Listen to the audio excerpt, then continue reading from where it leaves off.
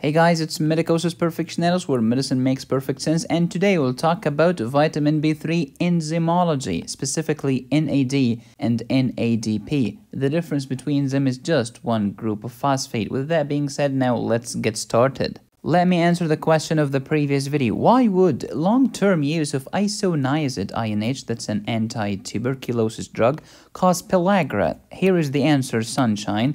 You know tryptophan? Yep, tryptophan can become niacin, but in order for you to do this, you need NADPH. Where did NADPH come from? It came from vitamin B6. So that's why isoniazid, long-term use, can lead to vitamin B6 deficiency, especially if your doctor is a doofus and did not provide you with vitamin B6 supplements. So you will suffer from vitamin B6 deficiency, and therefore you'll have decreased amount of NADPH, and therefore you will not be able to convert the tryptophan to niacin.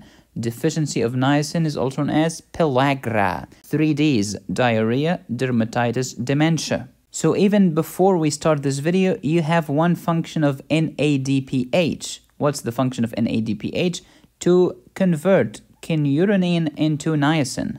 As you know, niacin is a vitamin, therefore it's a cofactor for enzymes and it aids in metabolism, and antioxidant, specifically the NADPH, as we will discover later. Niacin is a water-soluble vitamin. The following are synonyms: B3, niacin, nicotinic acid, and nicotinamide. Niacin has two different functions. It's a freaking vitamin. It's also a lipid-lowering drug. One function has nothing to do with the other because the dose is different. It's like aspirin. Aspirin is antiplatelet. It's also anti-inflammatory, but the dose is different. Low-dose aspirin is antiplatelet. High-dose aspirin is anti-inflammatory. Nicotinamide is only a vitamin. Nicotinamide is not an anti-hyperlipidemic drug. Therefore, nicotinamide cannot cause flushing.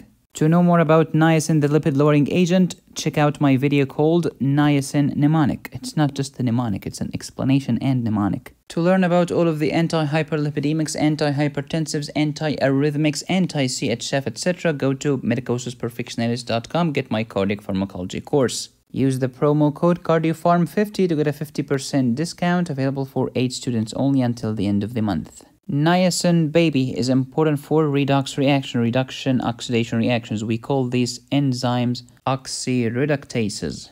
Vitamin B3 has many benefits, including treatment of pellagra and treatment of hyperlipidemia. Also, redox reaction by NAD plus and NADP. These are the oxidized forms. How about the reduced forms? You add an H, so it becomes NADH and NADPH.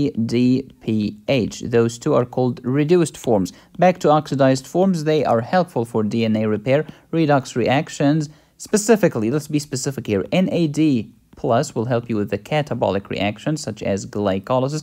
NADP plus will help you with the anabolic. Of course, I remembered how these are 3 letters, these are 4 letters. When you have more letters, you are building up stuff. But when you have fewer letters, you are destroying stuff. We have talked about the sources of vitamin B3 in the previous video. Niacin, nicotinamide, tryptophan enters into the mitochondria, #cellular level. You end up with NAD and NADP. How do you get from an NAD to NADP? By a freaking kinase, because kinase is an enzyme that adds phosphate group. Niacin absorption: you eat a source of niacin, and then NAD and NADP end up in your small intestine, and then they get absorbed as nicotinamide and nicotinic acid. They enter into the portal circulation and into your liver. Here's nicotinamide and here's nicotinic acid. Tryptophan can help us, and then you'll end up with NAD and NAD+. So you ate NAD and NADP, and you ended up with NAD and NADP, but you had to get these intermediate compounds, nicotinamide and nicotinic acid. These two heroes will help us with redox reactions. From NAD to NADP, you need a freaking kinase. This is called NAD plus kinase. This is phosphorylation. NAD and NADP are cofactors for many dehydrogenase enzymes. They are electron carriers. Also, NAD and NADP are important for DNA repair and cell signaling. They are important also in metabolism.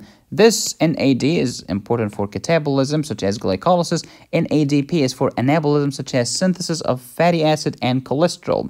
Of course, cholesterol synthesis include HDL, and this is the function of niacin as a lipid-lowering agent. It helps you raise the HDL.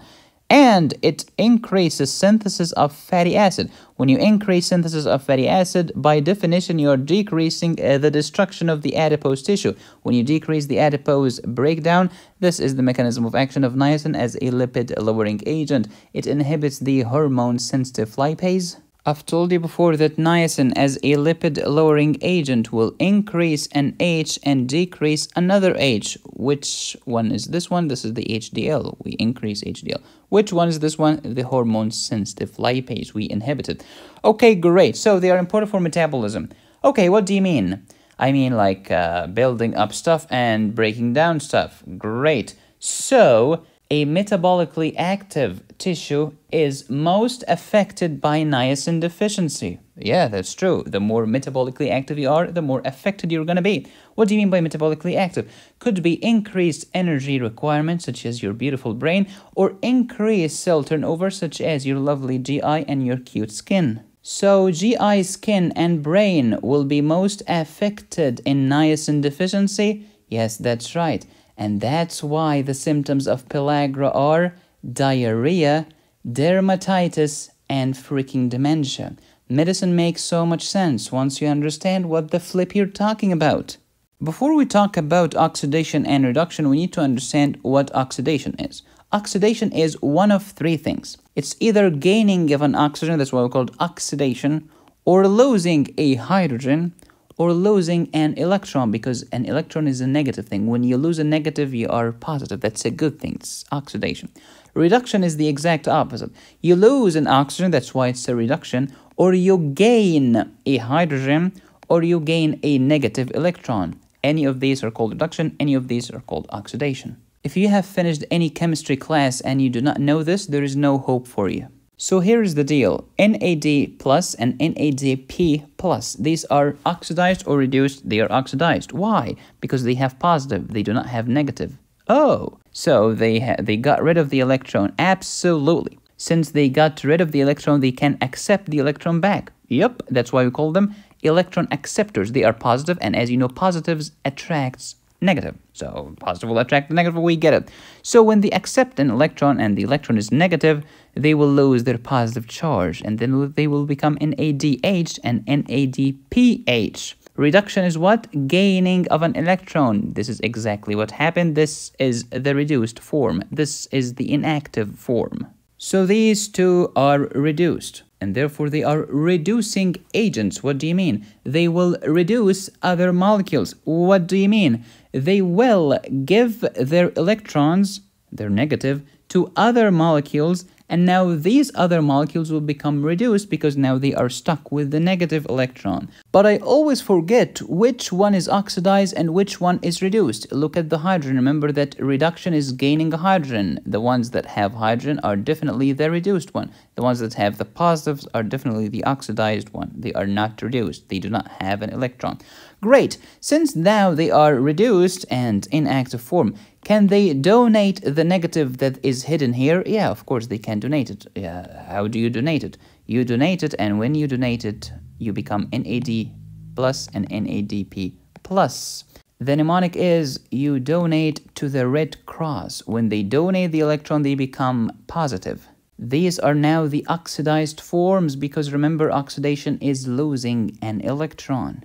Just to let you know, tryptophan or aspartic acid can become NAD. So what are the enzymes that require NADP and what are the enzymes that require NAD as a cofactor? So first, NADP, G6PD glucose 6-phosphate dehydrogenase. By the way, this is the most common enzyme deficiency on the face of the earth. Please don't ever forget that. The next enzyme is the enzyme that converted kynurenine into niacin. Remember when we started with tryptophan, and then from tryptophan we became kin whatever, and then it became niacin. The enzyme here required two things. It required vitamin B2 and it required vitamin B6. Why do you need vitamin B2? To give me the FAD. And why did you need vitamin B6, baby? To give you the NADPH. Does anyone remember that? Yes. What are the enzymes that require NAD as a cofactor? A lot. Glyceraldehyde 3-phosphate dehydrogenase, a famous enzyme in glycolysis. Pyruvate dehydrogenase, another enzyme in glycolysis. Alpha-ketoglutarate dehydrogenase complex, a famous enzyme in Krebs cycle. Branched chain alpha-keto acid dehydrogenase, this is amino acid metabolism. And don't forget that these 3 enzymes require not just NAD, but 5 freaking cofactors. Remember Teflon company? Thiamine, FAD, NAD, lipoic acid, and CoAsh. Malate dehydrogenase also requires NAD. Other functions other than reduction oxidation, these ugly enzymes. They're actually beautiful, but I cannot memorize them ever. Listen to me, people. When you go to McDonald's and order a cheeseburger, the cheeseburger has 3 parts. Number 1, the bread, also known as the bun. This is carbohydrate. And then you have the cheese. This is freaking fat. And then you have the patty, the meat, the protein. Whether you eat carbohydrate, proteins, or lipid, they will end up as acetyl-CoA. Acetyl-CoA will enter into the TCA cycle, also known as tricarboxylic acid cycle, also known as citric acid cycle, also known as Krebs cycle. And in the TCA cycle, you'll convert NAD into NADH. Why do you want the H? I want the H to enter into the electron transport chain inside the freaking mitochondria. And this H will help convert the ADP into ATP thanks to the phenomenon of proton pumping. Whenever you see NAD or NADH, you can thank niacin, B3, baby. So, other functions other than reduction oxidation, bacterial DNA ligase, ATP ribosyl transferase, this is post-translational modification, poly-ADP ribose polymerase, this is for DNA repair, cyclic ADP ribose for cell signaling, especially for the calcium, ryanodine receptor, the famous receptor in physiology, and deacetylase, this is transcription. If you are just a student who is getting started, you do not need to memorize all of this. But if you are preparing a PhD for biochemistry, God help you, absolutely you need to memorize all of them. We have discussed the glorious process of glycolysis before. Glucose into pyruvate. Pyruvate has many pathways to go to. The normal pathway is to acetyl-CoA. But if you do not have oxygen or if something else happens, this pyruvate can become lactate. And it can also become oxaloacetate. It can also become alanine. So forget all of these. Let's focus on glycolysis.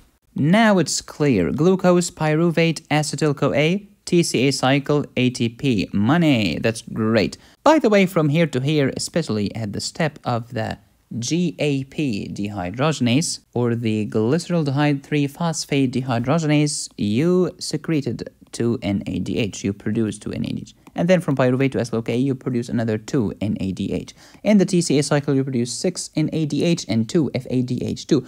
All of them, baby, we need all of these H's to enter into the ETC cycle to produce energy. Hashtag proton pumping. Quick note, the pyruvate dehydrogenase is one of the 3 enzymes that requires 5 cofactors, thiamine, FAD, and NADH, thank you, niacin, lipoic acid, and CoAsh. After glycolysis, you enter into the TCA cycle, acetyl-CoA. Then, citrate, isocitrate, alpha-ketoglutarate, succinyl-CoA, succinate, fumarate, malate, oxaloacetate, and back to acetyl-CoA. This was profound. Okay, from isocitrate to alpha-ketoglutarate, we need isocitrate dehydrogenase, thanks to NAD, and then it's going to be converted into NADH. Then alpha-ketoglutarate into succinyl-CoA is NAD, also to NADH. Alpha-ketoglutarate dehydrogenase is one of the 3 enzymes that requires 5 cofactors. This is B1, this is B2, this is B3. Next, succinyl-CoA, succinate. From succinate to fumarate, succinate dehydrogenase, we have talked about this before, produces FADH2.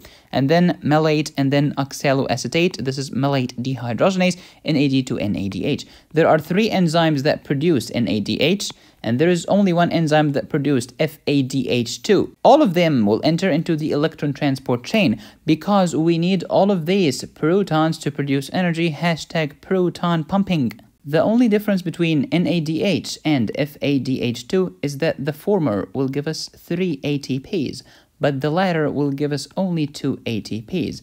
FAD is freaking late. It's late, it's only 2. It didn't come early to catch the 3 ATPs. This is your famous electron transport chain. Remember that FADH is freaking late? Yep, it produces only 2 ATP. It did not come as early as the NADH. Look at this. It's very early. It's in complex 1. So NADH is early. That's why it's going to be rewarded by 3 ATPs. But FAD is freaking late. It's only going to give you 2 ATPs. Okay, medicosis, we get it. But what the flip is proton pumping that you... Hashtag proton pumping. What the flip is this? Okay, complex 1 pumps electron to the outside like this. And then another complex pumps proton to the outside like this. And then pumps... And then it's the protons accumulate outside. And they get sick and tired of being sick and tired. When you have tons of positives outside, it's called repulsion. They will repel each other. Boom! They enter to the inside. ADP plus P, I'll give you ATP. Please don't forget the 3 enzymes that require 5 cofactors, and here is the mnemonic. So we have talked about glyceraldehyde 3-phosphate dehydrogenase. This is part of glycolysis, converting glucose into pyruvate, but this one converts glyceraldehyde 3-phosphate into 1 and 3 whatever.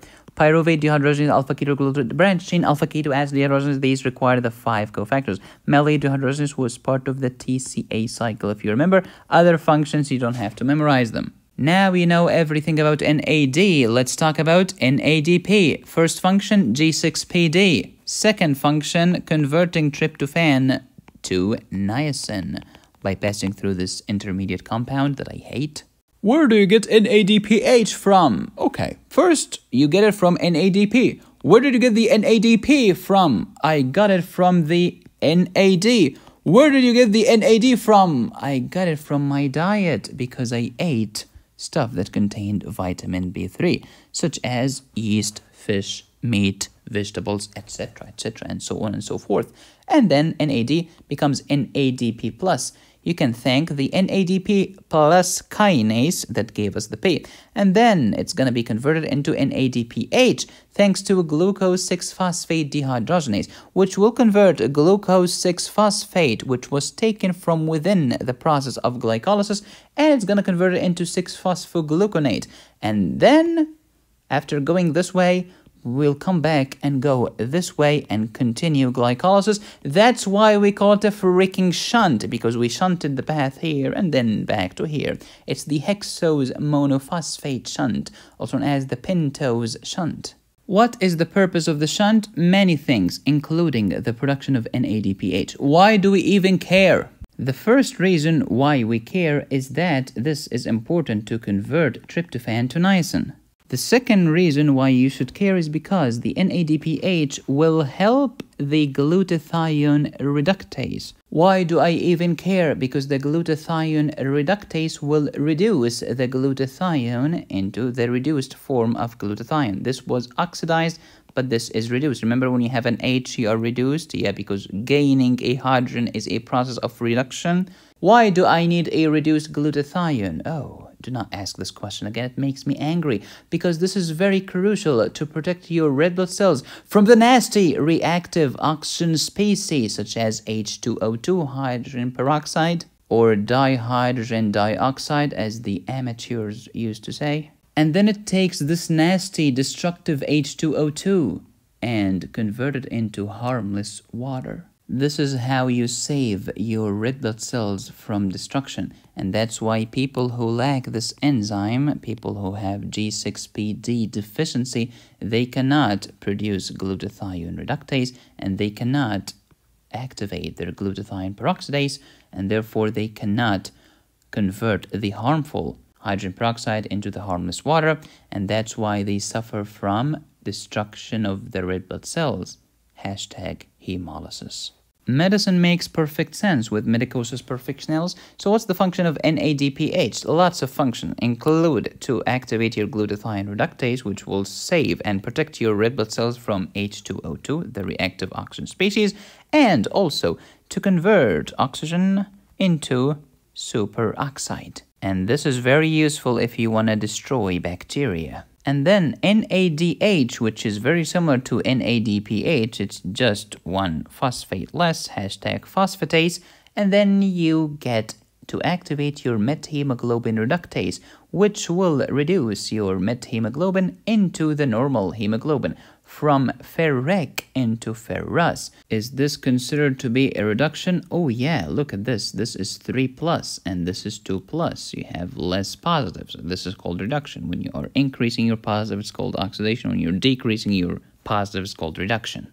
And that's why normal people do not suffer from methemoglobinemia, although they have a trace amount of methemoglobin. If you want to protect your red blood cells from reactive oxygen species, NADPH will help. If you want to destroy the nasty bacteria, NADPH will also help. Converting oxygen into superoxide and then superoxide into hydrogen peroxide thanks to superoxide dismutase, and then converting this to hypochlorite, which is bleach. And then you throw the bleach on the bacteria.